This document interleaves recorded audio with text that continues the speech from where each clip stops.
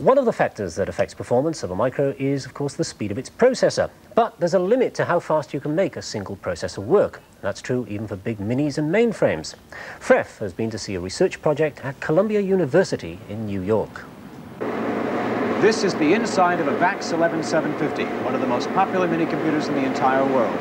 And while it looks terribly complicated, it's actually based on a very simple idea.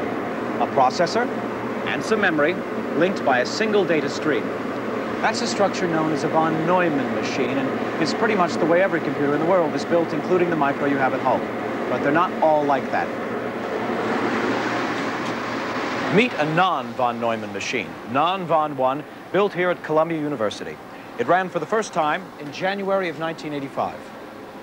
Looks a lot simpler inside, and that's because it's based on a totally different type of computer architecture called parallel processing. Parallel processing is an attempt to get round what's called the von Neumann bottleneck. Modern transistors, the calculating part of the computer, can perform quite complicated functions in a billionth of a second, but it could take 10 times longer for the result to be passed along the wires, even though it travels at half the speed of light. Of course, one answer is to make the wires shorter. Well, there's one critical problem with that, and that is heat. These elements that we now use that get these superb switching speeds also tend to dissipate a tremendous amount of energy. And when you compound that by cramming them all into a tiny amount of space, you can wind up with so much heat generated that unless you're very clever about the way you design your refrigeration system to go along with the raw machine, you wind up heating up those chips to the point where they don't work anymore. It turns out that silicon has a fairly narrow operating range of temperatures, and very quickly you wind up with something too hot to be practical. So in fact, the latest supercomputers really are very small, very highly efficient refrigerators. The non-von answer relies on the fact that the processors, the chips containing the transistors, are now the cheapest part of many computers. The machine that we're building right now, the non-von supercomputer, has a very large number of processors, each of which in fact is comparable to a small personal computer of the sort you might have at home. One important difference is that we have a lot more of them, each of whom can get instructions from the outside and have a little bit of local memory to store, say, a data element at a time and then process it independent of what anyone else is doing. This independent processing, or processing in parallel, means that a problem can be broken into a number of components, each of which is solved at the same time and therefore faster. But there are some fundamental problems with this approach. Probably the single most important one is communication. How do we get a machine designed in such a way that these different processors can talk to each other all at the same time and effectively and coordinate their execution of all these different pieces of the problem? That's the single hardest problem.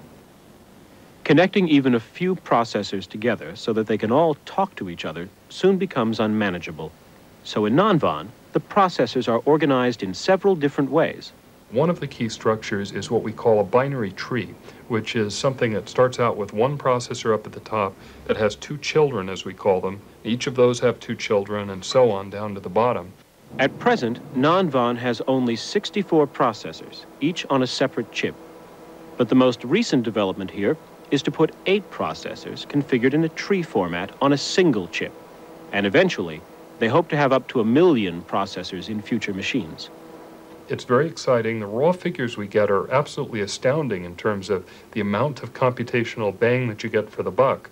I don't know if that's an English expression, but what you get in terms of cost performance. But on the other hand, the basic problem that people may have is that if they got used to programming in Fortran or in C or in Pascal or a language like that, they may find the kinds of techniques that we use to be very foreign. The non-von uses a parallel version of the programming language Lisp, and some types of calculations can be speeded up 100-fold. Suppose we had a business and we were trying to raise the salary of everybody in the sales department by 10%, but not raising anybody else's salary. We would store each employee record in a separate processor, and then there would be a series of instructions, each of which would be executed simultaneously by all of the different processing elements, but on their own employee record, that might say something like this. You could start by saying, take a look inside your department field. If it's not equal to sales, then turn yourself off temporarily and don't listen to what I'm about to say.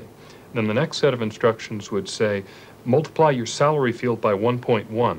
And at the end of that set of instructions, all of the salesmen would have their raises. And then we send out another single instruction which says, now everybody wake up and start listening again. So that's a typical way that in a short fixed amount of time, all of those different processors have done something to their individual memory elements.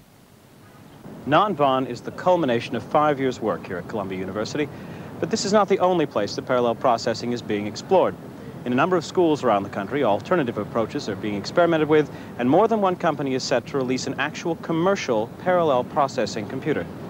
The one thing that all the creators of these different approaches believe in common is that their machines are the machines of the future. Well, Columbia University's non-VON may eventually use up to 1 million 8-bit processors. Well, an alternative approach has been adopted by the Bristol-based chip manufacturer Inmos. They've developed a new device that they call the Transputer, a single piece of silicon with a powerful 32-bit processor, its own memory, and the built-in ability to link directly to other transputers. Phil Atkin has written some demonstration software for the Transputer. Phil, I really like your butterflies here. What are they showing? It's a very simple demonstration, actually, just showing a pair of transputers talking to each other. We've got one transputer generating the images on this screen, one transputer generating the images on this screen. It's not that simple, though.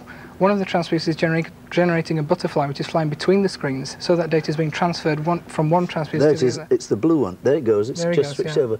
But that doesn't seem to be showing much more than we're seeing on those two BBC micros. It's not. We're using about 1% of the transputer's total resource. It's simply a demonstration of concurrency communication. Now, can you buy this transputer today? You can indeed. You can buy this board, which will plug straight into your IBM PC. Here's the transputer, 2 megabytes of memory and interface logic to connect from the transputer to the IBM PC. That's 2 megabytes of memory. How fast is it? That's about 10 MIPS. That's about 10 times faster than the ordinary IBM A2, which is the fastest IBM PC. That's right. You can plug 5 of these into the A2, in fact, giving you 50 MIPS. 50 MIPS, I can't believe it. How much is really usable? 45, 46 is pretty good. That's very impressive. How do you program it? What languages are you using? Fortran, C, Pascal and Occam. Occam. What is Occam? That's the language we developed at Inmos to program multi-transputer systems. Well, we used to Pascal, we used to C and Fortran. Why do we need another language, Occam? Well, you can program a single transputer in C, Pascal, but bind the entire system together in Occam to create a multi-transputer environment. Is it difficult to learn? It's not difficult at all, in fact. Good. Well, I'll come back to you later, Phil. We've also been joined by the marketing manager of Inmos. Welcome. How you doing? Tell me, Chris, how much is it going to cost? The particular board that we've just seen there, Mac, sells for £2,900, but for you, £5,000. Oh, that's a real bargain. What about the chip itself? The chip at the moment is selling for £420, but we expected that price, as with all semiconductor devices, to fall to around £50 over the next couple of years. So that seems to be a good reason why I shouldn't buy one for 2 years. Only if you want your competitors to get ahead of you, Mac. So I should buy one now and really get to know how to use it? Absolutely. Do I get a copy of Occam with it? Does that come free? You buy the Occam at a slightly additional price, the compiler and that for the AT all come together. And I suppose I've got to pay twice as much for the Occam as anybody else. Indeed. Thank you very much. Tell me, how do you envisage it being used? What's the market for There it? are many applications for the transputer that we're being designed in today, right from supercomputers through CAD workstations down to process control applications. One particular application that it's being designed into at the moment is the fingerprint project, which is being developed for the Home Office. In that system, the system takes and codes somebody's fingerprint and generates a 1 kilobyte image of that fingerprint. This is then distributed along to an array of over 1,100 transputers. So that the actual image of the fingerprint is put in the memory inside the transputer itself? Each transputer has a copy of that, and then the database from the Winchester is passed past those transputers, and they search then for the match. And how big is the database? Well, the database roughly at the moment is building up. There are 3.5 million criminals in this country, all of which have, say, 10 fingers, depending on their crimes. Each finger is a kilobyte, so we have 35 gigabytes of data that have to be searched. The system they're using today is based on some mini-computers and takes roughly 20 days, or would do, to search for that database, which is clearly impractical. With the transputer-based system, they can bring that down to a couple of hours. And by increasing again the number of transputers, you can get that down further. So criminals, watch out. Where else do you see it being used? The transputer is also very good for graphics applications. You can take a graphics image and break it up into separate parts and give each one of those parts to one transputer. Many transputers can then generate one frame, and many other transputers can then generate multiple frames, giving you real-time animated graphics. Some of the stuff we've been seeing in the past is one giant computer just doing one particular screen and then filming it and making it look continuous. You brought some very nice illustrations of graphics along today. Let's go and have a look at them. Phil, what have you got here? I've actually got a very powerful machine here, 22 transputers working together to generate these images. Slow down a minute. 22 transputers, is that 220 million instructions per second? That's right, this is very powerful. So that's the equivalent to 2,200 IBM ATs. Yeah, I can demonstrate that, in fact. Just to do a picture? Just to do a picture. It's actually a very complex picture. It's the Mandelbrot set, it's a fractal. It's very compute intensive to generate this. About 6 hours on an IBM AT, and watch this. Very few seconds. Now, just to repaint that screen would take 6 hours on At least 6 hours, something like 30 hours on the BBC Micro. We're about 7,200 times as fast as a BBC Model B here. And each one of these lines here is actually being generated by an independent... by a different transputer, and they're being combined on the graphics system. And 22 of them all intercommunicating. We can actually see it operating on a BBC Micro to see something and compare the actual things. There it is. It's slightly different colours.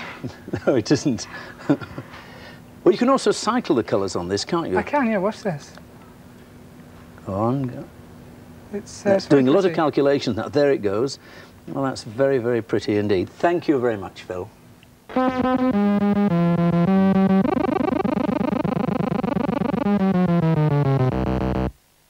Fascinating. And that music produced on a Sinclair Spectrum was one entry in a competition that we ran with Saturday Superstore to find some new music to go with our visual stings. It was written by David Edwards of Claydon High School in Galston, Norfolk.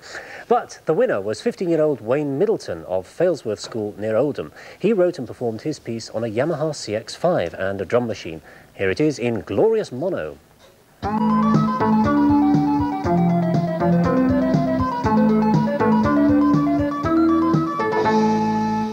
Very professional piece of work. And that's it for this week, and indeed for this series. We'll be back in the autumn, so from all of us here on Micro Live, goodbye. We leave you with some more of those Transputer pictures.